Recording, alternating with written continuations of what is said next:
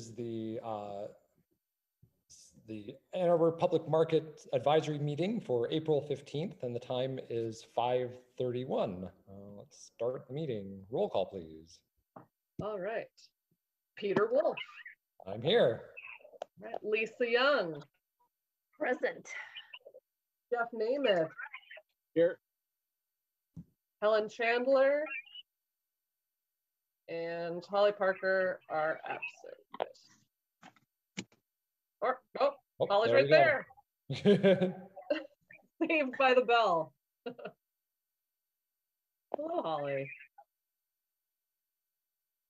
All right, so Holly is here too. Hi, Holly. Hi there. My dog's joining as well. But I see, yes. Looks content. Yes. Good thing we built that window seat for him. Hey, I'm sorry that I missed the meeting last time. Stephanie, thank you for sending out that email. I just got it too late and was just living in Wednesday that entire day.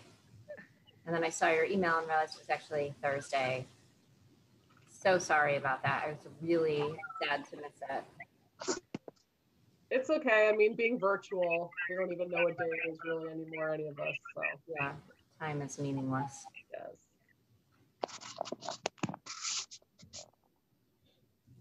All right. So we can move on to approval of the agenda. Actually, one thing to note for those people that are listening in, I can see that there's a lag between the video you see and the phone. So if you are listening in on the phone, then listen to only that one versus the YouTube one, because that one is delayed by about a minute between this. So I know people have said they're confused. So just giving people a heads up because we're going to have some commentary possible coming soon. So. And sorry, Jeff, I had to mute you because it was getting a little garbled and I couldn't hear what Peter was saying, but feel free to unmute yourself to speak. Oh, can you hear me now? Okay, good. So the issue is that some people have mentioned that the people who've called in have a delay relative to what the YouTube video has. So just to make a note that we'll have a public commentary now, but if someone is listening right now, then they should go through and only listen to the phone that's the live one, not the YouTube one, because that will be delayed. And if you try to speak when that comes up, you'll find that you get missed. So just so you have a heads up for that. And we'll have 2 points for that, one for public commentary on agenda items, another one for non-agenda items. So again, if you're on the phone, listen on the phone, not on the YouTube video. So if you want to make a comment. All right, so item C, approval of agenda. You should have all received the previous agenda from the previous meeting and had a chance to look at it. Also, the video was online too for kind of review for that. So if there are any changes or suggestions for that, any modifications, does that seem okay? Is there a motion to approve? Sorry, Peter, are we doing the agenda or the minutes? We're doing the agenda. For this meeting. Yes, where are the minutes? Oh yes, they're previous, sorry, yes. I apologize, I was reading ahead. So item C, approve of agenda, this agenda, yes. Thank you. Motion to approve. Is there a second? I second. All right, all in favor say aye. Aye. All opposed? All right, it passes. Okay, item D, first public commentary, which these are just on agenda items only, and this will be via the phone, I guess. So, Stephanie? Okay, let's see if we have anybody who wants to participate. Hello, are you interested in participating in our public comment? I'm gonna say that's a no. And then another one. Hello there, are you interested in participating in our public comment? If so, you may unmute yourself.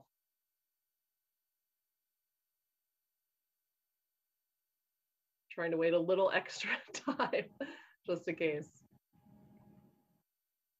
Hello? Hello? Hello, would you like to participate in public comment? I don't think I want to participate in the public comment. All right, I've never done this before, so I don't know. I don't no know what worries. the heck I'm. You can just sit and listen. No worries. All right. Thank you. All right, well, I'm going to assume that that is no commentary, at least at the moment. All right, so no comments for item D. So moving on to item E, approval of the minutes of the previous meeting. So this is what we were talking about. So the previous meeting from whatever, March, you should have received the minutes for that. And are there any comments or suggestions or changes from that? Stephanie, I was just wondering if we could add in some of the key issues that we brought up during our discussions with Hillary in terms of the winterizing plan. And I'm trying to remember some of the issues that came up, and I don't remember all of them, but one of them was they were thinking about feasibility studies and talking to the vendors. And one of the things that I asked for is just thinking about a timeline. If we can't just keep this marching down the road, if we could, can there be discussions with the vendors sometime in the next few months rather than waiting till the winter or the end of the growing season, that sort of thing. I'm glad everything's still on the table, but they said, that was a conceptual design and they wanted to get vendor comment and public comment and then go into the redesign. And so just thinking about if we could keep that moving along and that they could keep us informed regularly on the time schedule for doing that. Yep, I can add that, no problem. Great. Were there other comments or changes people had? All right, so with that change then, is there a motion to approve?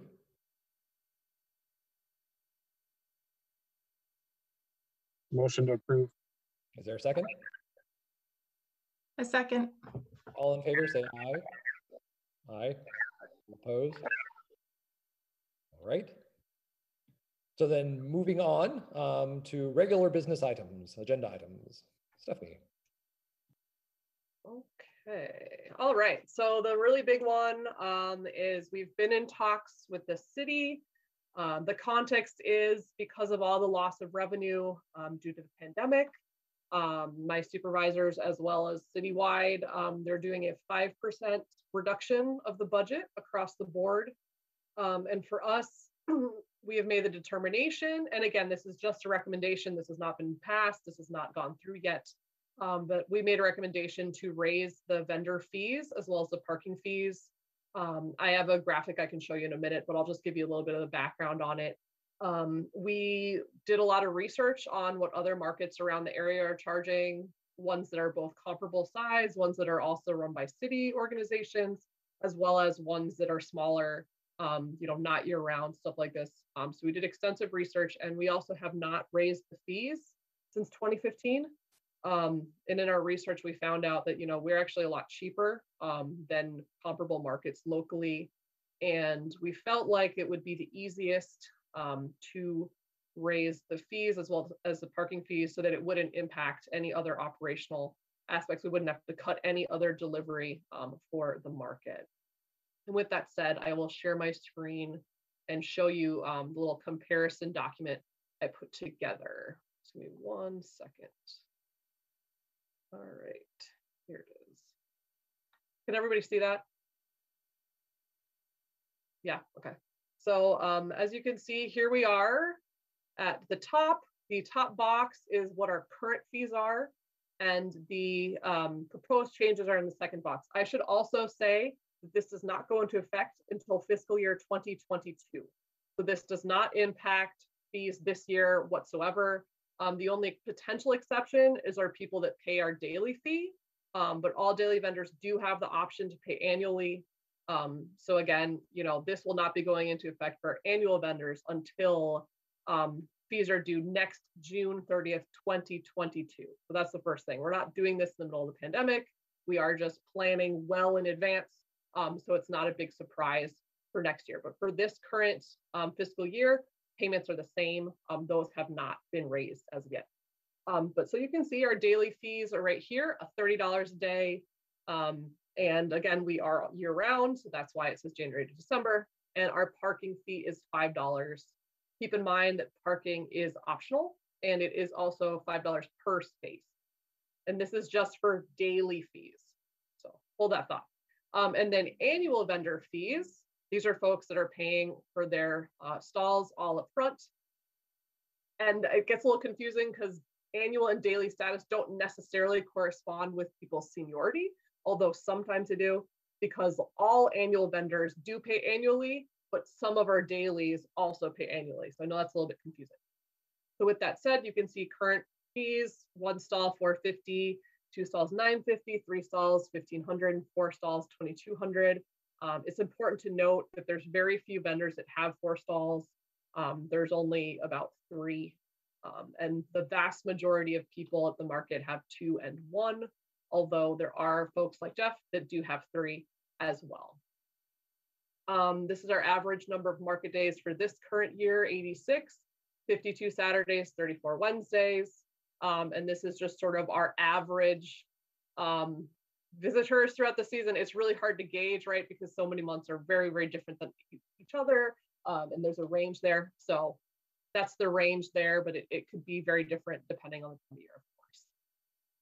So then if you move down here, we see the proposed fees. So you can see that this comes across as basically an 11% increase. And the reason we chose that sort of strange number was so that it would be a manageable increase, right? So instead of $30 per day, it's now $35 per day, right? We figured that would be easier. You don't have to make change in the same way if it was like $33 or something like that. So that's why we chose that. And that would mean that the stalls would go up like this. So $450 would become $500, $950 would become $1055, $1,500 would become $1,665, and $2,200 would be $2,442, because across the board, it's this 11% increase. And the other thing too, parking would be going up, but again, keep in mind, parking is always optional. $5 a day would become $6 a day. 100 for the year, it would become $120 for the year. And as I will just scroll down to give you a little bit of comparison. This is how we stack up to Ypsilanti Farmers Market, right? Ypsi Market, $20 a day for their Saturday market, $15 a day for their Tuesday market. Much, much smaller market in terms of volume, open way less hours throughout the year. Here's Detroit Eastern Market. You could see a little bit of a bigger market than us, also year round, however, but you can see comparatively how we stack up, that we are quite a bit cheaper depending on but their categories are a little different. So it's hard to compare exactly, because a lot of times this dealer, right, would be somebody who's not themselves the grower or producer, whereas we don't allow that, of course. And if you go down further, I just have the breakdown of all their different categories: food truck categories, artisans. They have different fees for everybody. Ours is much more streamlined. And then here's the Flint Farmers Market, another year-round market, but they happen 3 days a week, actually, and you can see their schedules. So they are Tuesday, Thursday, $25 a day, Saturday, $45 a day, and these are for their outdoor stalls, which would be comparable to us. So you can see that they're higher in their costs, and they get comparable amounts of traffic, maybe a little bit more than us. And then you can just go down from there. Oakland County, you can see they have sort of their outside annual fee, just one flat fee of $1,850.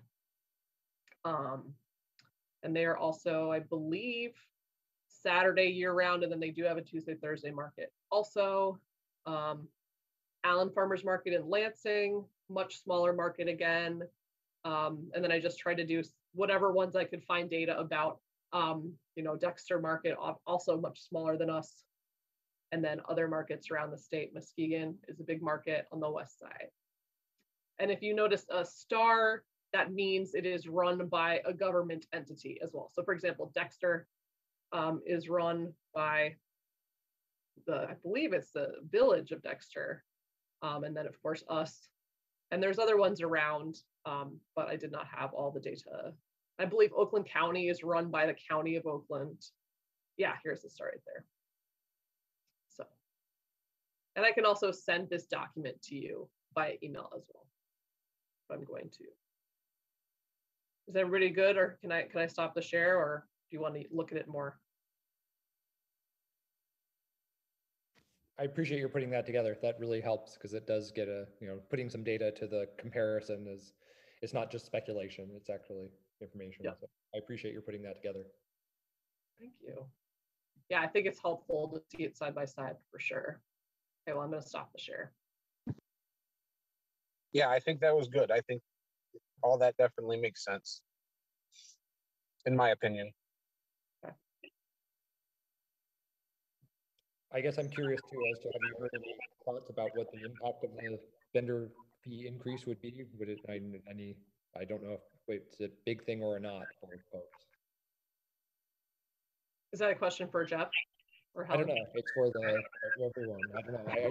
I'm not on that side of it, so I don't know how big of an impact that is. Yeah. I don't see it being an issue. I can't speak for everyone, but I can speak for myself, and it's not an issue. Helen, do you have any feedback? Being that you go to a bunch of other markets, so you have a good idea. I feel similarly to Jeff. And as long as it's like merited, it's just running the market, it's what it costs and stuff, and the comparison is very helpful. So right. Cool. It's shared with all the vendors, or are you bringing it to us to vote on, or what's the process, Stephanie, for moving this forward? And I guess, do all the vendors get a chance to view it and react as well? Yeah, I was bringing it to you all first, and then I was going to release it to everybody else, just to get feedback and such. Because as I said, at the end of the day, City Council is the one voting on it.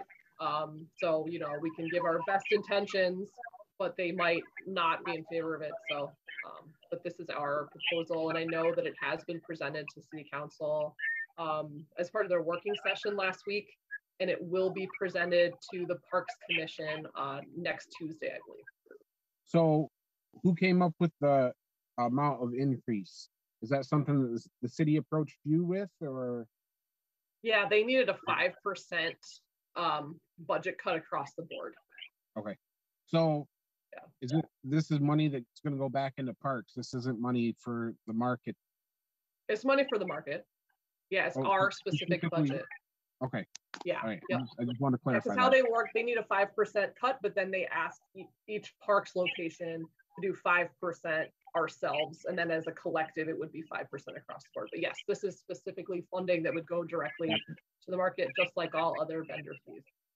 Yeah, I mean, especially if we're going to do stuff like winterization and what everything we've been talking about, it's just everything else. Everything just goes up. It's inflation. I mean, it hasn't gone up, like you said, since 2015. So probably do. Yeah. Cool. Anyone else?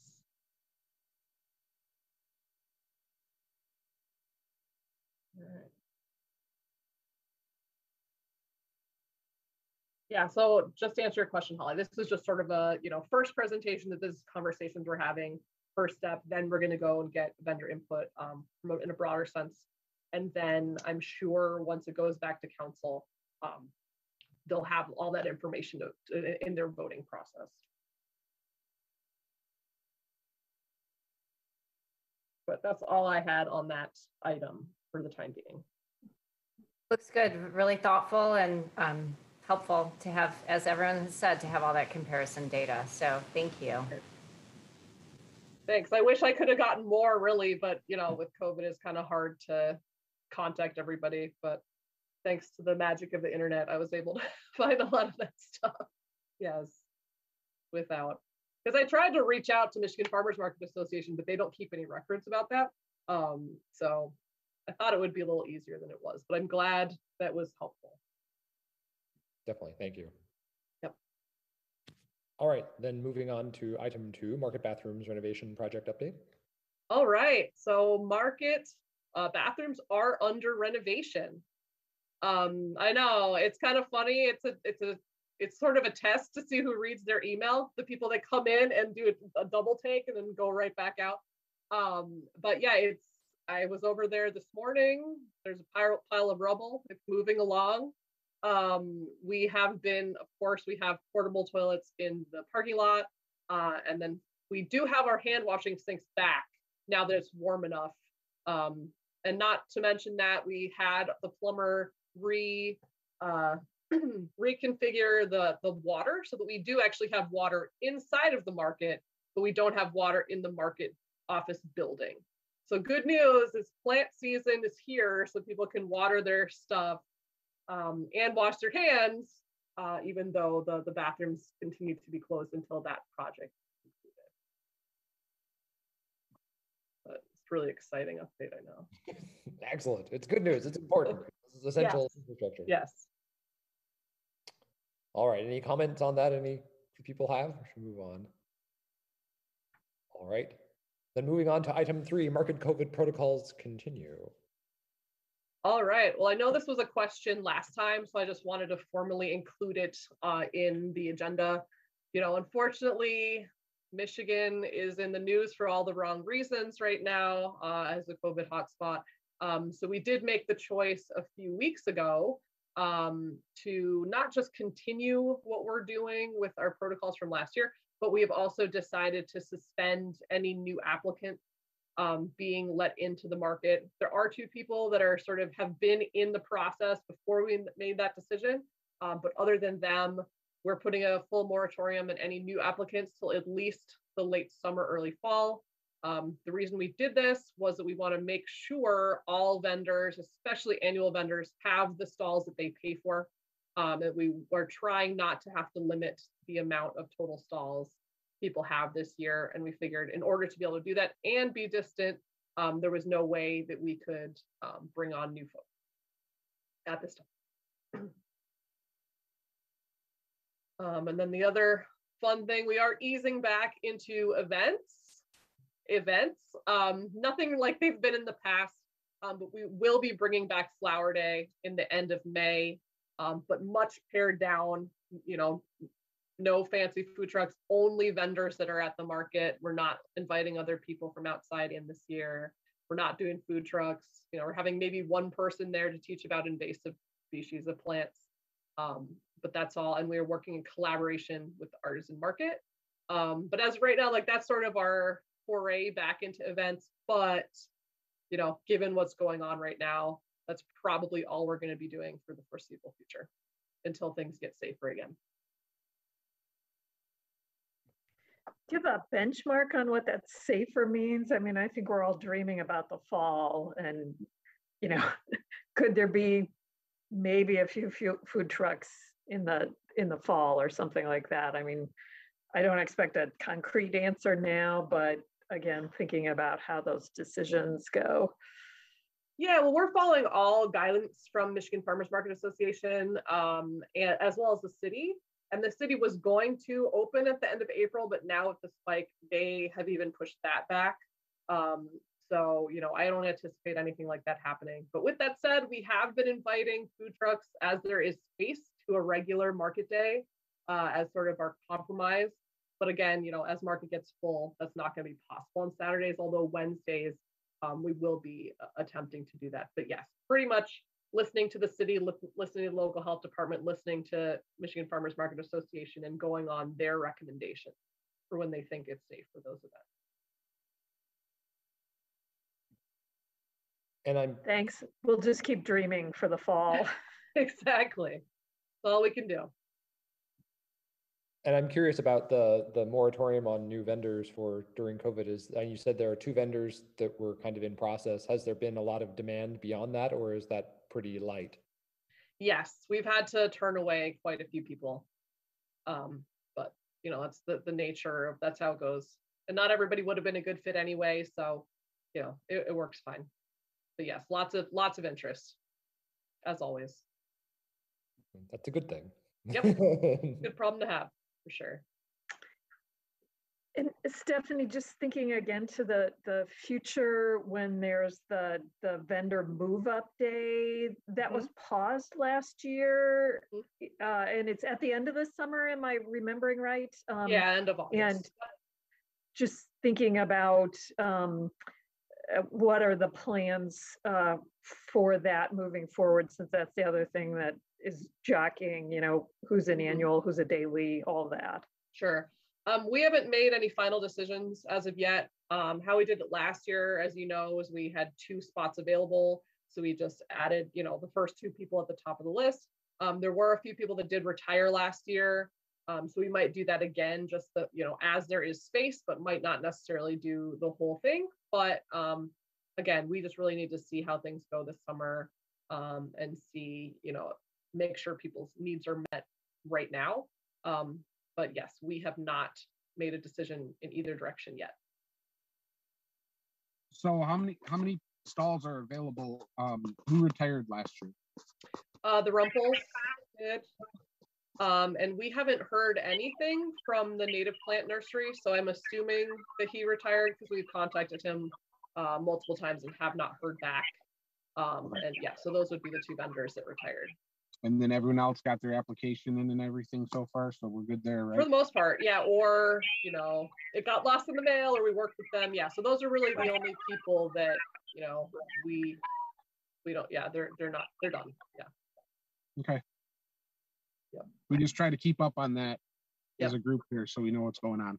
Exactly. No, it's hard. I don't even know what's going on half the time. Just kidding. Yes, I do. But you're right. There's a lot of moving pieces. All right, are there any other comments on the items there people have before we move on?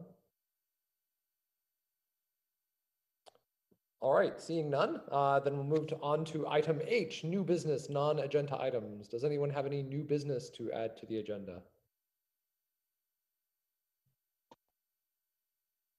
Seeing none, we'll move on to item J, which is the second public comment. Stephanie.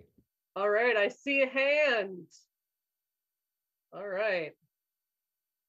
Boss man, you may unmute and speak. Hello, everybody. This is Lawrence Donahue, otherwise known as Duke. I don't know. This is the first time I've ever done this. Usually I have my secretary help me with this. I'm not computer savvy, so I don't know if this is the appropriate time to, is it for public comment, or is that at the end, or I don't This see is public comment. You're good. So holler back at me then. It's right now. You can keep going. Oh, it is right now. Yeah. Okay. Sorry if that was unclear. All right. Well, as is Stephanie, as you're well aware of the situation that we were confronted with this, or I was confronted with this week on the surprise inspection, and you had sent back the email to me regarding the surprise inspection, and you checked in the rules that it was confirmed that there was nothing in the past. Yep. I wasn't contacted. They just showed up at the door, and I'm just trying to verify it. I'm kind of not new with the market, obviously, but new with the rules and some of the rules and how you guys' procedures work. My dad's obviously retired and some back on it, but he had always said that anything changes or how operations change at the market, it's supposed to be handled through the advisory committee or something before it's taken action. Anybody else can question me. I might be correct or incorrect on some of this. I don't know, but I had a letter here from December 12th of 2018 from Stephanie, how the procedure was for if there was a vendor, if there was a concern, or somebody went to the market officer saying that they didn't feel that that product was grown by the vendor. Obviously, I can't show everybody, but sure. it's dated December 12th, 2018, vendor update regarding market inspection. And it talks about the same simple thing of improving their system, to keeping everybody on the same track, of not buying and selling, that there would be table inspections previous to the inspector going out on the 2-year program, 2-year inspection. And then if there was additional concerns that was brought to the market management at any other time, it would be reviewed. And then there would be a legitimate concern that the market management had, a legitimate concern that they would schedule an on-site inspection with the next day or two, which I don't have any, I'm not opposed to it. Sure. I have nothing to hide. I mean, No, I mean, you passed with flying colors. I agree. Yep. And that leads kind of to the question that the first of the beginning of last week, prior to starting back to the market after being off the market for over 6 weeks probably, or whatever it was, and coming in earlier this year with all the pickles and cucumbers, zucchini, and so on and so forth that I had spent a great deal of time with myself and my secretary updating my website and Facebook, and forwarded it over to you and asked a request to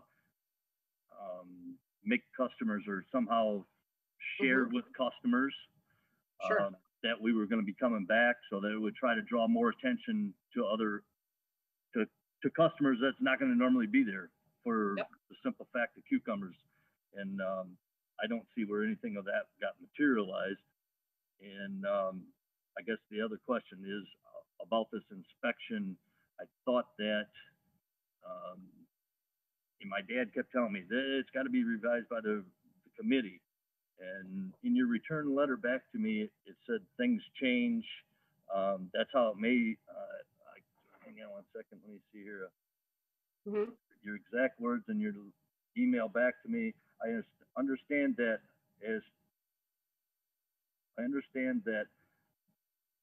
changing the way we do things from how it was done in the past may not be what you are used to, but I assume we were going to have the best interest of the vendors and the market at heart.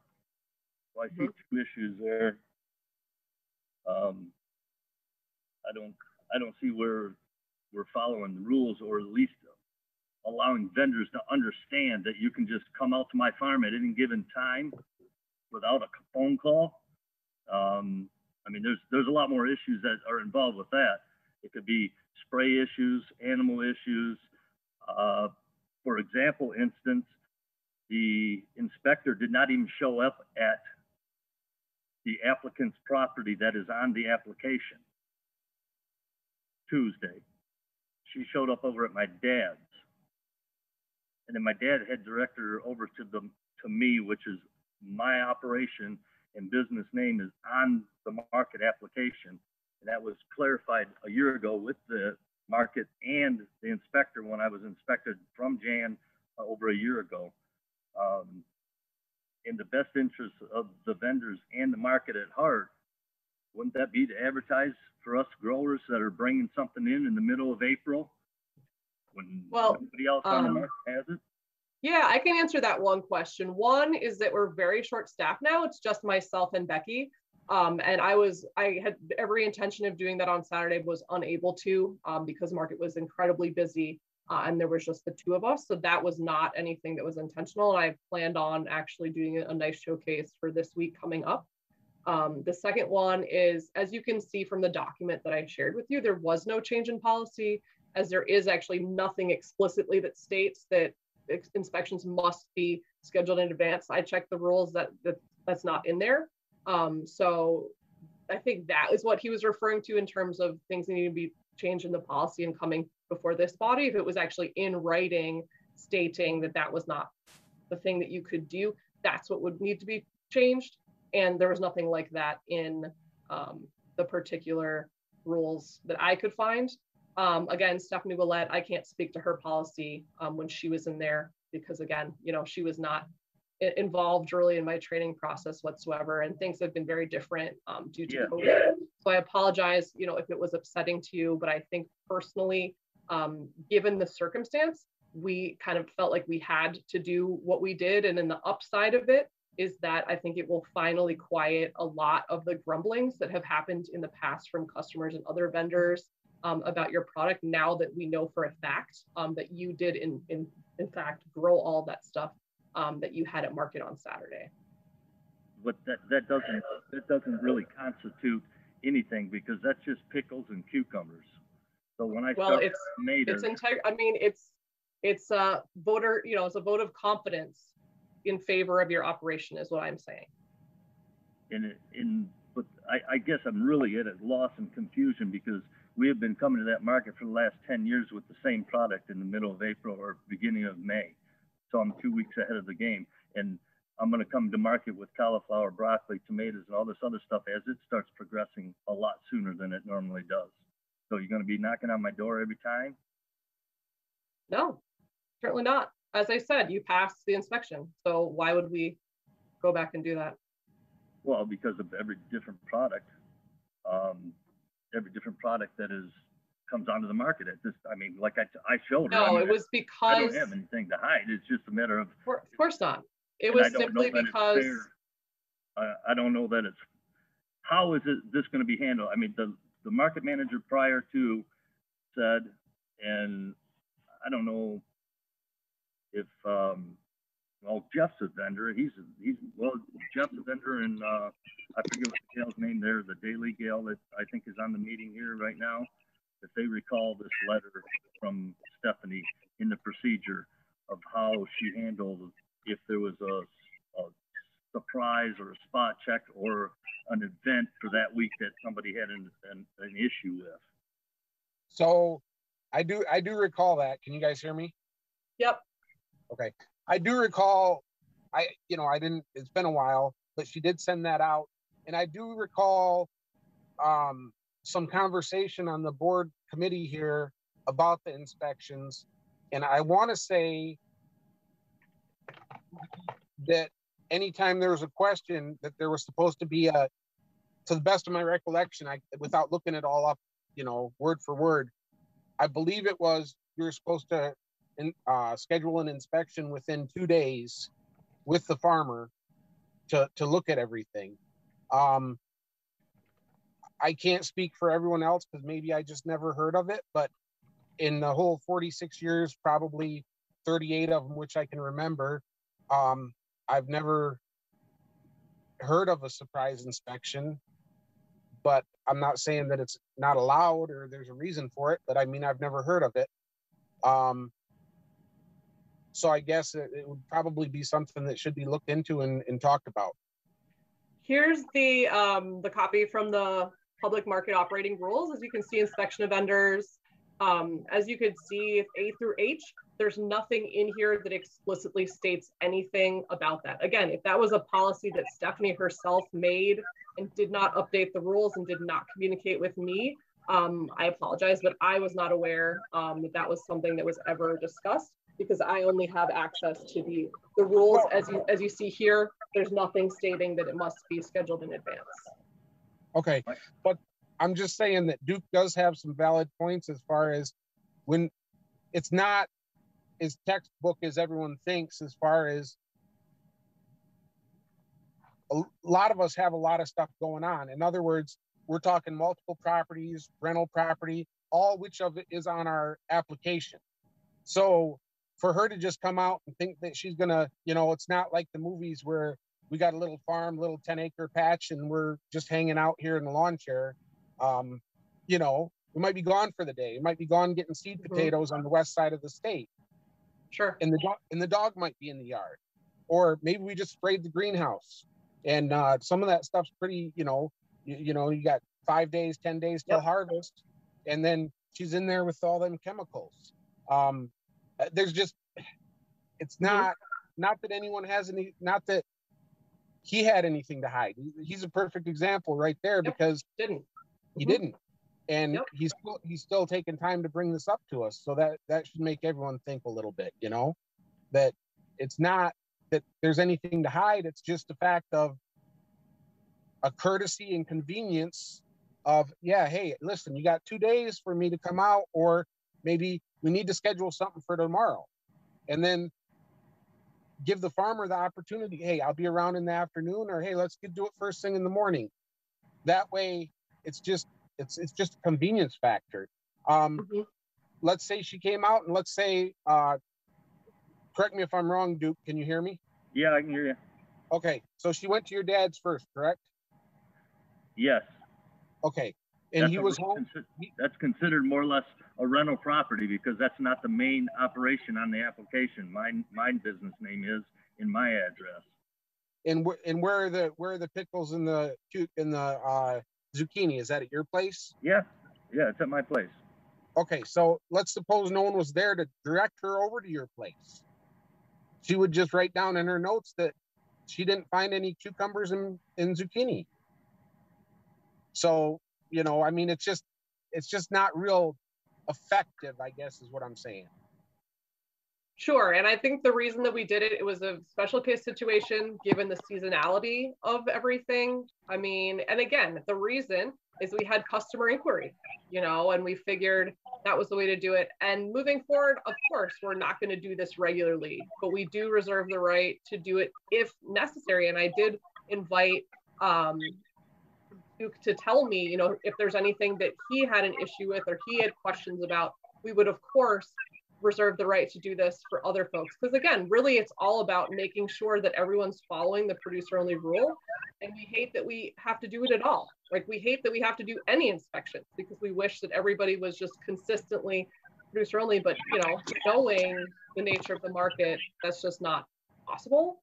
And I hear what everyone's saying and I appreciate it. And I'm sorry if it caused a hardship, but given the situation and given what the rules state, I did not think that there was anything saying that we could not do what we did. Well, that's the thing. I mean, the rules are pretty broad. I don't see. Sure. I mean, it says a 2-year inspection. That's all the rules really talk about is a 2-year inspection. It says at least. Though. At least, okay. Yeah. And it doesn't really say any there that we can come in and spot check, or we can just or what you call it, surprise inspection, which I'm not opposed to, because as a grower, if I produced and brought what I brought to market on Saturday, there is no way in hell I could show up, or I could delay you for 3 weeks and I still couldn't produce enough cucumber plants to show you that I brought that many cucumbers on that market day. Well, that's why it says, you know, times that are reasonable for the products listed in bullet point C. I'm sorry.